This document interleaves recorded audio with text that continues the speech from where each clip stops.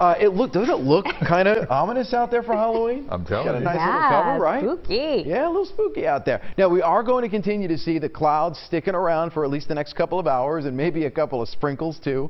But then we're going to start to see the skies clear out. And it's that combination of the clearing sky and the light north winds that's going to allow our temperatures to fall significantly. You think it's chilly now? Yeah, you're right, but it's also going to get cold by the time we get into the next couple of days. High pressure in place. Look at this. With the winds around that clockwise, we even have some lake effect showers and snow showers out toward our west. Nothing like that for here, but a little taste of winter coming our way as we head into your Wednesday and especially Thursday. We'll start with tonight, though. It is chilly, so if you haven't gone out just yet, just note that we'll have temperatures fall throughout the 40s. The next few hours after 10 o'clock, between 8 and 10, we'll have a couple more sprinkles in the area.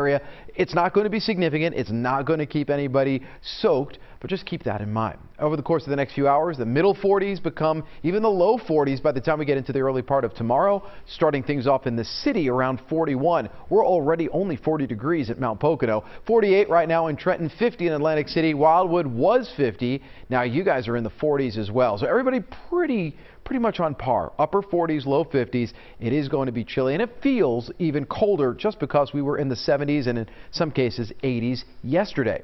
All right, so here's the task at hand, navigating Thursday morning, because we have our first freeze watch in effect. Everybody in blue. That does include Philadelphia, Allentown, areas across the Jersey Shore, central, southern New Jersey, and Delaware from 12 a.m. that's midnight Thursday through 10 a.m. Thursday. What does this mean? We're all going to be flirting with or even slightly below 32 degrees. You need to protect the sensitive vegetation, plants out there, some of the last of the flowers. Just make sure you cover them if you can't bring them inside. I want to take you through a temperature futurecast. Last half hour we showed you the skies and the chances for rain. There aren't any after we get through tonight. In fact, we're dry starting tomorrow and all the way through the weekend, but the temperatures take the top headline. 39 degrees in Philadelphia. By tomorrow morning, many of us will be flirting with freezing in the Lehigh Valley and the Poconos. Jersey Shore over toward areas like South Jersey will still stay in the 40s to near 50. Now we get to Thursday morning, and again, by midnight all the way through the evening hours, we're going to be looking at temperatures really cold. If you're in Reading, we'll be below freezing. We have 20s for the Poconos,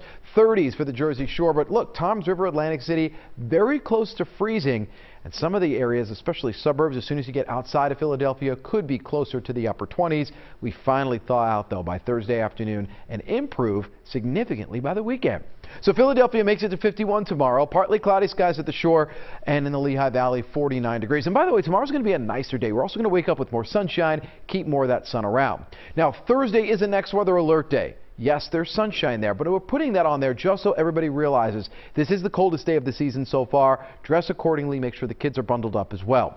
On Friday, 60 degrees, lots of sunshine. Then we move into the weekend. If I mentioned this last night, we can get through the weekend without any rain, and it looks likely this will be the first weekend in 9 weekends that we were dry. But the other big story is that temperatures will be closer to 70 than 60 Saturday and Sunday, and it doesn't look like we have any rain until Tuesday of next week.